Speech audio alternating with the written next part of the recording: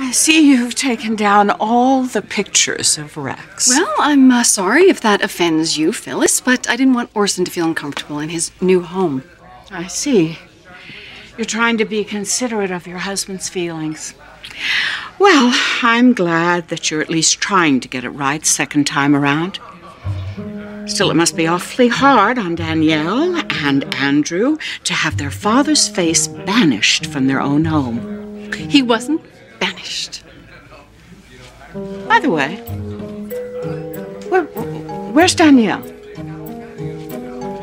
She's in boarding school in Switzerland. Switzerland? Is it asking too much to be told what continent my granddaughter is on? You are keeping my grandchildren from me, and I don't know why. I'm going to mingle.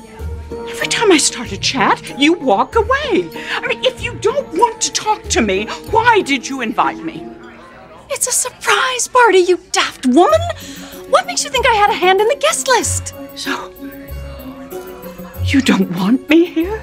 Oh, for God's sakes, Phyllis, it's not as if we got along when Rex was alive. What did I ever do to you?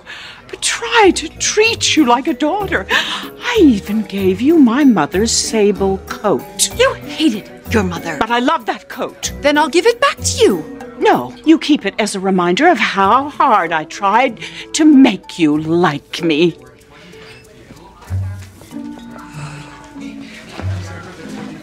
Mom, are you leaving already?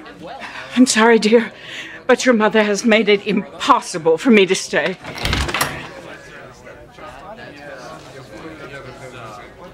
Where does she keep my sable coat? Probably in her bedroom closet.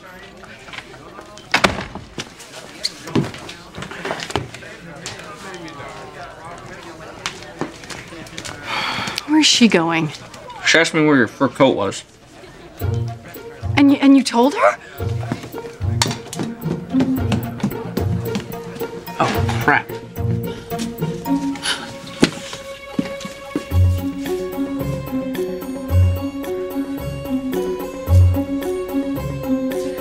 I guess you won't be needing the breast pump I bought you.